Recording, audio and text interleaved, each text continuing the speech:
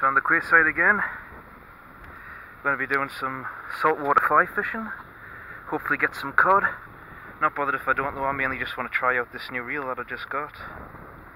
It's a new Graze. So we'll give it a go and see if we get anything. The quadcopter's just taken off, so I've got a feeling that might be, I can't remember his name, his YouTube name. It's a quadcopter something studios. I think that's something like that. I'll put a link to his YouTube channel in the description. He's over there flying his quadcopter around somewhere. Can't see it anywhere. But yeah, I think that's him anyway.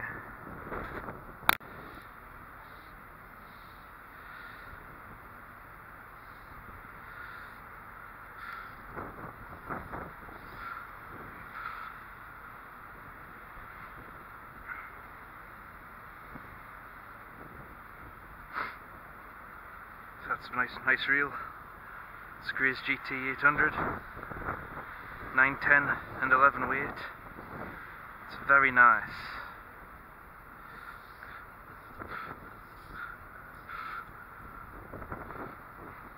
Unlike my casting ability.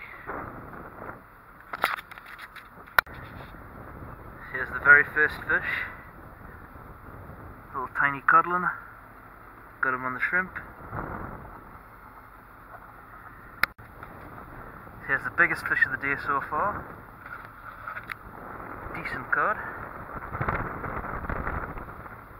And that one's on the shrimp as well. Nice.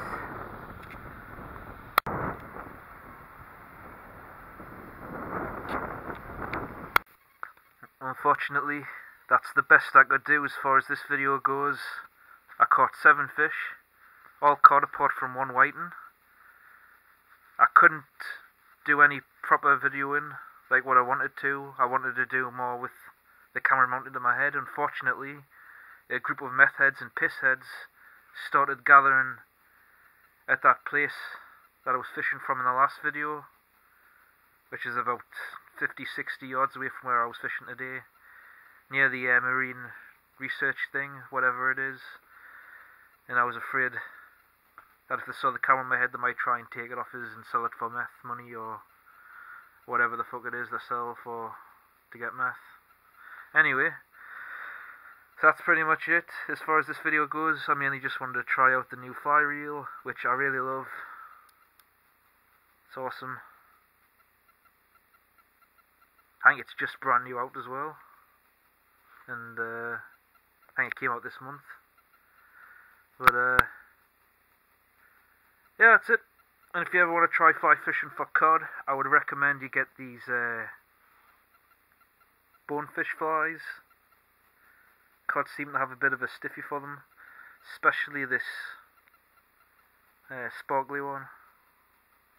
So that's the end of my video. Thanks for watching, Tight Lines. I'll try and do a better video in the future. And say no to drugs, kids.